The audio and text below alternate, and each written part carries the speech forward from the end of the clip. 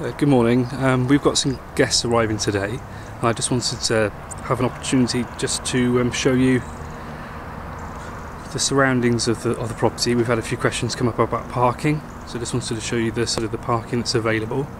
We've got a nice gentleman next door who struggles with mobility, so we always try and leave him a space outside the front of his house, but everything else is, as you can see, is plenty of parking and a nice position here.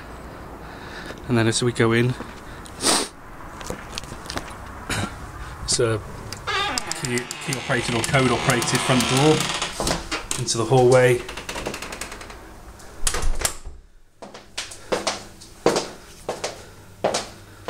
And then we go through into the lounge,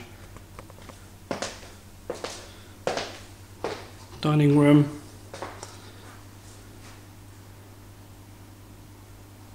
and there's the welcome pack and the entry cards.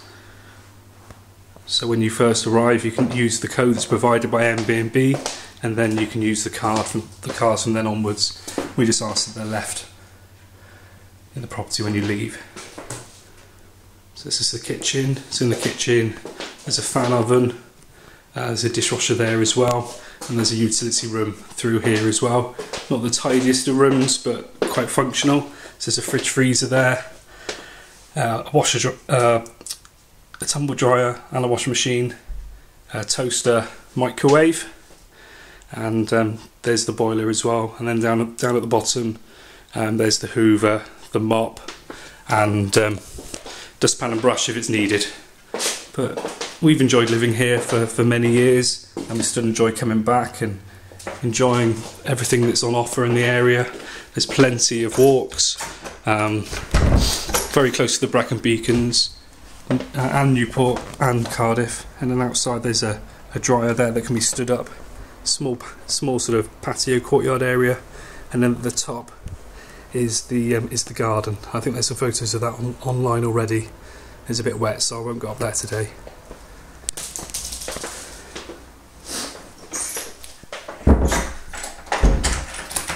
There's also a storage cupboard there as well, if you need to store any items.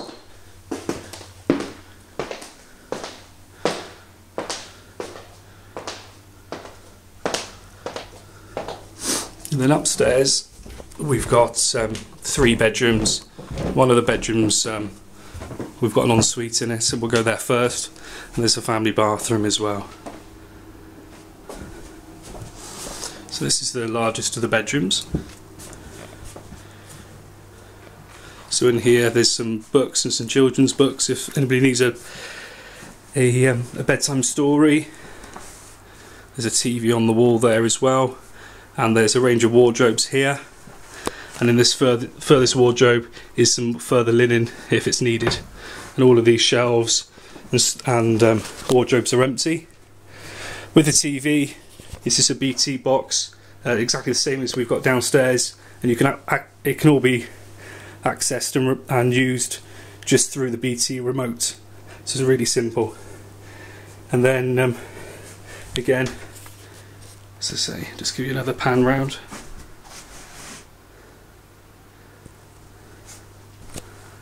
And then through the door here is the ensuite. So it's a thermostatic shower in here. The top control just controls how much water you get, and then the bottom is the temperature.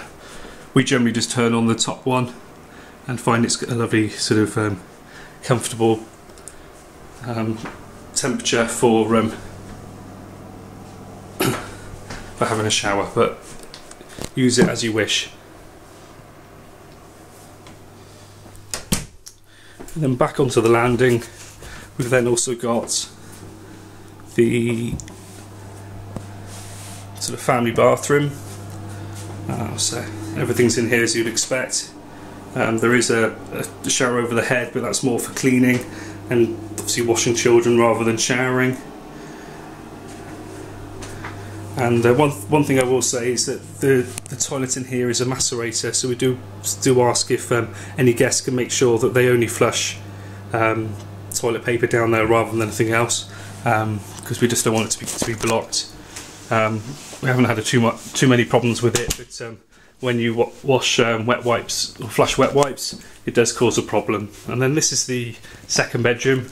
Again, as you can see, we've got plenty of storage.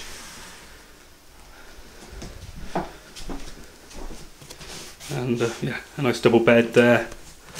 It's gas central heating here, so in the winter the heating comes on automatically and should keep you nice and warm. But again, the thermostat is on the landing, on the stairs as you come up towards the landing, and you can adjust the temperature there if it's too cold. And then this is the third bedroom. Again, it's a fitted wardrobe, a wardrobe, plenty of storage in there, 2 bunks, a few teddies if anybody wants to use them, and then that's back onto the garden. So hopefully this video is answered a few questions people have had, and also given you a quick sort of tour around the house. I will say as well, on the landing there is a stair gate here, so if you have any younger children, then that's really useful, just to lock that. And again, if you've got any animals, we ask if they can be left downstairs, so again that's a good way of ensuring that they stay downstairs. Obviously there is a door as well at the bottom of the hall which can be closed as well, and there is a dog flap that can be opened up in the kitchen as well, so that can be used if somebody has a relatively small dog. There we are.